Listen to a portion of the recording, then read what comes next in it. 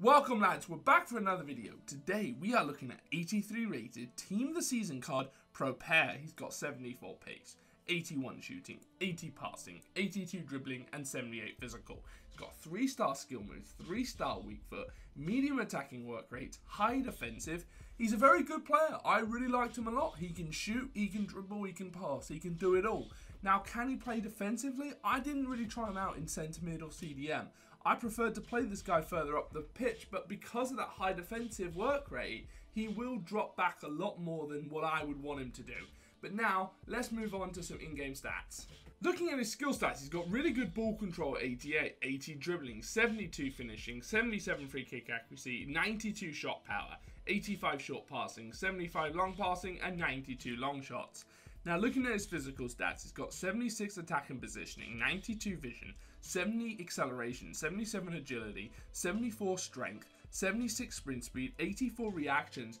He's definitely got the stats to dominate in the position further away from the attackers because of the amazing shot power, the long shots, the not great attack and positioning. He can dominate in any position in the midfield though. But now, let's move on to some highlights. As we can see here, he's able to just drift by defenders. He's got a bit of pace to him, you know. He's no scrub in the pace category. Yeah, he doesn't have a blistering pace, but it's good enough.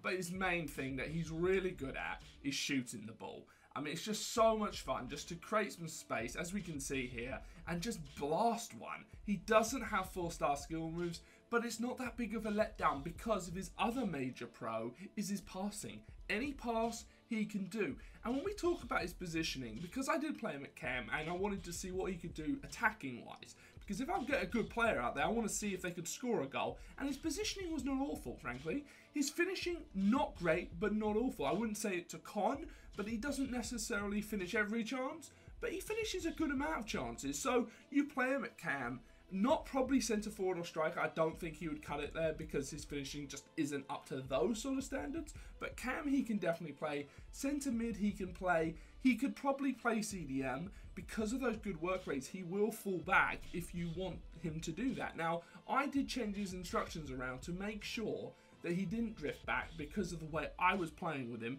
But once again, it's how you are using this card, and I personally think this is a very good card. He's around 30,000 coins right now, 83 rated midfielder, decent league, decent nation. I mean, not the league's not too good, but the nation's pretty good, and you can really dominate with this card. Really enjoyed using it. Anyways, that's the end of this video. Make sure to drop a like, drop a comment, follow me on Twitter at FIFA Wisdom, and make sure you subscribe so you catch all my videos. And I'm out. Bye bye.